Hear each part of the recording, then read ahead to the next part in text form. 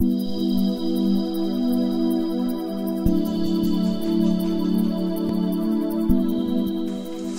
everybody, welcome to my channel. Today I want to show you how I tried to make a first test for a spot welder. So it's my first YouTube project, my first YouTube video, and as you can hear, I'm not a native English speaker, but I try to do my best just talking English to get a bigger audience, however. So what I try to do is building spot welder, making some tests before I go ahead and build a real machine. I looked up many videos on YouTube and tried to find out how to manage things. I found that many of you guys have modified microwave transformers to get a low voltage and high amps for the welding machine. So what I tried to do right now is going through a test. I stripped down some transformers from microwave ovens which I got very cheap in the internet, and I removed the secondary winding and replaced that by a thick cable, 70 square millimeters to handle the current. I did find out some problems, and I tried to explain during the videos how to get rid of it and what the outcome is later on, and how I plan to go ahead with the final project, which modifications I would like to do. Okay, so guys, have fun. First of all, I did buy some microwave ovens out of a big auction house in the internet. I did buy 2 of them because I needed 2 transformers. First step is to put everything apart, get the external housing off, just to get access to the parts we need.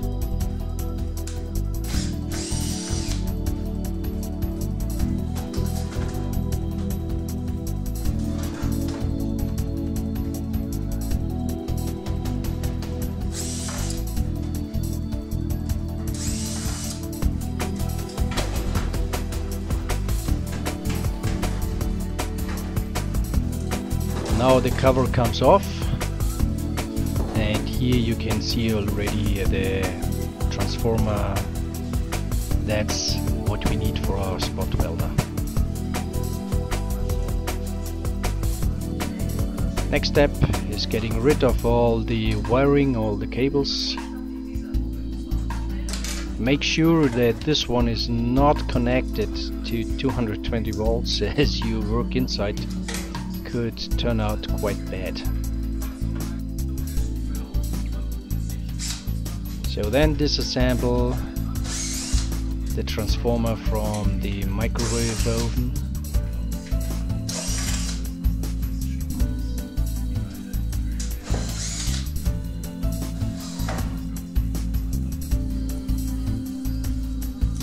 It's always a good idea to test the parts before you build something, so I tested the primary coil and that seemed to be pretty okay.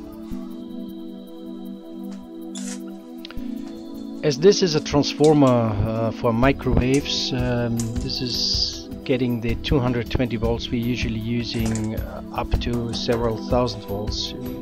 We do need it exactly the opposite way, so we remove the secondary coil.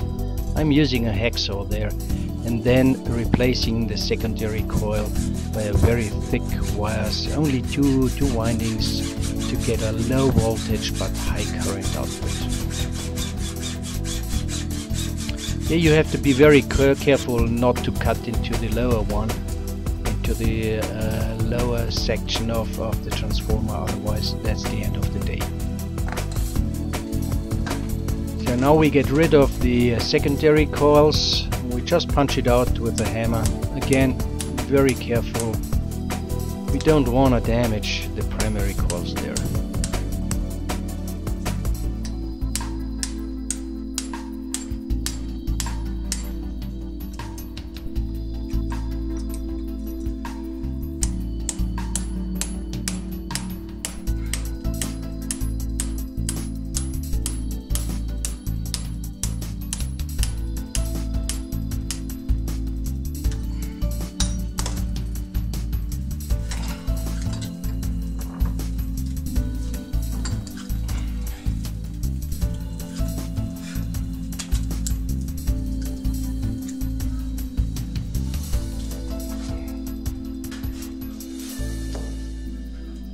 As this only has been a test, I mounted all the components on a wooden board.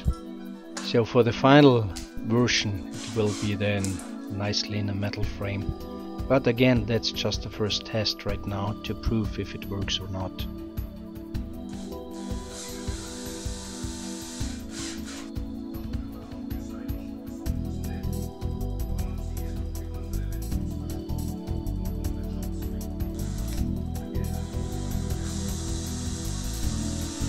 And as you can see, I mounted the two transformers in a row, and I'm not using two independent coils for each transformer. I'm putting the 70 square millimeters welding wire through both transformers at the same time. That will save some space, and external wiring makes it a little bit easier to build.